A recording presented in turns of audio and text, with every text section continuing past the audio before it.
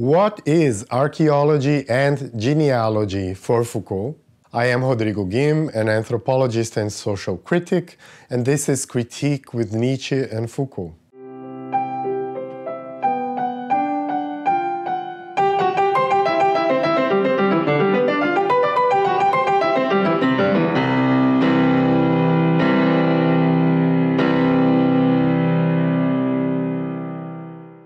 What do you understand by archaeology and genealogy according to Foucault? Comment below the video so I can enter into a conversation with you. Archaeology is a search for the rules that organize discourses, and discourses are taken by Foucault as complex practices and not as a binary between true and false. Discourse is not something that represents objects. Discourse is part of the production of objects.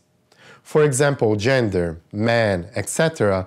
These are discursive as well as practical productions. Discourse is not tied to what is already there, so to speak.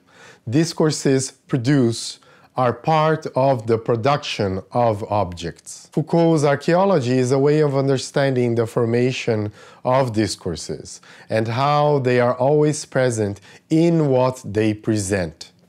It distances itself from the forms of metaphysical knowledge, be it knowledge that seeks to systematize reality or that seeks to show how reality works. Far from these representative forms of the conception of language and knowledge, and in a way against them, archaeology will question the will to truth that operates within discourses. It will also restore discourse to its event character, and it will in the end abolish the sovereignty of the signifier.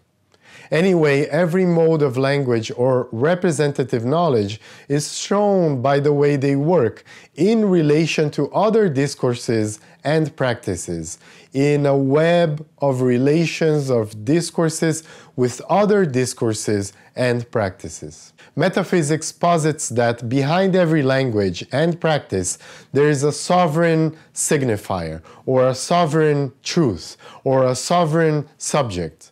It seeks to domesticate the flow of events to a static image of what it calls reality. But it denies its own production of that reality through its metaphysical discourse, as it does not recognize other forms of discourse than the metaphysical, the representative, the one that posits things in themselves as origin and cause of everything. As a counterpoint and attempt to open thought in relation to the dominant metaphysical way of thinking, archaeology seeks to show that in practice we have constant clashes between discourses and practices, that we cannot think of any discourse without a confrontational or alliance type of relation to other discourses. Archaeology comes to question the unity of time, the sovereignty of the subject, and the possibility of total knowledge that are so dear to metaphysics. But it does not stop there, as it was not just done in a reactive way to metaphysics. Archaeology, as a way of looking at the dynamics of history, is a look at the historical conditions of possibility of knowledge. Against metaphysical thinking, which understands knowledge, particularly that knowledge that manages to be labeled scientific, as a univocal product, archaeology sees knowledge as a historical product within conditions of possibility, and not as a single evolutionary line through which ever better and more evolved knowledge would be built. Citation. Archaeology is a history of the conditions of possibilities of knowledge. These would depend on the naked experience of order and its ways of being. There is, for Foucault, between the fundamental codes of a culture and the scientific and philosophical theories that explain why there is an order, an intermediate region prior to words, perceptions, and gestures that must translate it with greater or lesser accuracy. More solid, more archaic, less doubtful, always more truthful than the theories that fix as an experience of order the historical considerations of the possibility of knowledge. Archaeology is not an interpretative discipline. It does not deal with documents as signs of something else, but describes them as practices. With that, it does not seek to establish the continuous and insensitive transition that unites all discourse to what precedes it and to what follows it, but its specificity. It is not ordered to the work, to find there the expression of individuality of the author or society, the instance of the creative subject. It is neither psychology nor sociology. It defines discursive practices that cross works. End of citation from the book Foucault's Vocabulary by Edgardo Castro. This last statement is very strong. Archaeology, citation, defines discursive practices that cross works. End of citation. For Foucault, discursive practices come from various places and from different types of relations. When we analyze discourses, we always have to see them as having exteriorities. As cohesive and sovereign as it may seem, a discourse is only built on its relations with resistance, with differences. A metaphysical interpretation would seek the origin of the discourse in a subject, be it subjectivity or society. But Foucault shows that discourses cross through subjects and societies, and for that to happen, there are necessarily discourses that resist them or that mark differences, and for this very reason we are able, if we are attentive to the external relations of discourses, to understand these relations.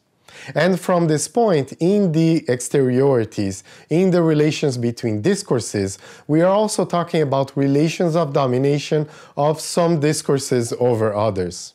This is where archaeology gives way to genealogy, which seeks not only to look at exteriorities, but also to understand the power relations between discourses, practices, and forms of knowledge. Genealogy, which I already talked about in another video, shows that all knowledge that is placed as scientific or erudite is only due to power relations in relation to other knowledges that Foucault called subjugated knowledges. The genealogist is one who tries to shed light on the modes of dominance of dominant knowledges and somehow open up thought and questioning on the ways of subjugating other knowledges, the knowledges that Foucault also called local. It is the knowledge of those who are labeled as delinquents in relation to the prison system, the knowledge of those who are called crazy or abnormal in relation to biomedicine system, and so on. The production of knowledge is inseparable from the ordering of spaces as well as from the domination of discursive practices in the form of institutions and discourse and the production of subjectivities. Let us give the term genealogy to the union of erudite knowledge and local memories, which allows us to establish a historical knowledge of struggles and to make use of this knowledge tactically today. Foucault, 2 lectures. Foucault then makes it clear that doing genealogy is not just exercising a method, but exercising the production of knowledge that will destabilize, with a tactical intention, the dominant discourses where they are causing impossibilities of counter-memory, thus making difference impossible. Foucault continues. If we were to characterize it in 2 terms, then archaeology would be the appropriate methodology of this analysis of local discursivities, and genealogy would be the tactics whereby, on the basis of the descriptions of these local discursivities, the subjected knowledges which were thus released would be brought into play. Foucault, 2 lectures. A critique that we can make to Foucault is that he does not talk much about how subjugated knowledges can have more conditions of possibility. Gayatri Spivak's critique in the text, Can the Subaltern Speak?, is interesting here because, as she puts it, the intellectual is not enough to do the job of showing the relations of domination and resistance between knowledges, so that a subjugated knowledge has more conditions of possibility. For this to happen, much more is needed. There must be greater changes in discursive practices, and this implies institutional, cultural, and historical changes. But perhaps for that very reason, Foucault did not enter that point either. Perhaps it is precisely because he knew that it is not up to him or anyone else alone. Even so, Spivak's critique is valid, because the critic's job is precisely to continue thought where it sometimes seems to have stopped. Well, people, now I need you to comment, ask on Facebook or YouTube so I can answer you in the next videos. I don't make any attempt here at talking about all that can be said about archaeology or genealogy. I make my choices and interpretations. This project is an immersion in Nietzsche and Foucault. It is a conversation via videos where the questions brought by you I bring to the debate, and I also bring new questions. Thank you and see you next week.